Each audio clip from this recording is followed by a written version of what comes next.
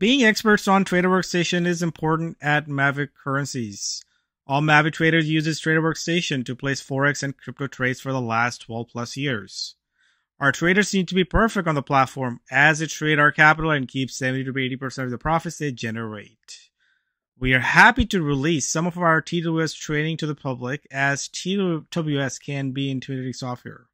If you're ready to become a professional Forex and crypto trader, click on the application link in the description below. Now on to our TWS tutorial.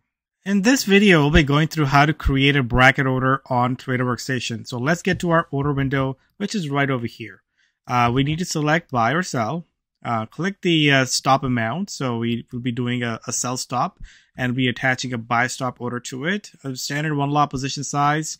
Let's pick our sell stop as 67.10. And in order to make it bracket, we need to click advanced. And once you click advanced, we will be able to attach a bracket order. So we need to do profit taking and a stop loss.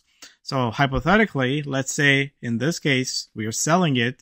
So we want to do our profit taking if it gets down to the 66 area. And our stop loss will be right above this candle here, which is about 68.18. So 0.6818. And we need to make sure that everything is set up as a GTC order, which is good to cancel. And once we are ready to submit, click submit and override and transmit. And there you go. Now we have a bracket order set up on our chart, and we can confirm that by looking at these lines. We have our sell stop right here.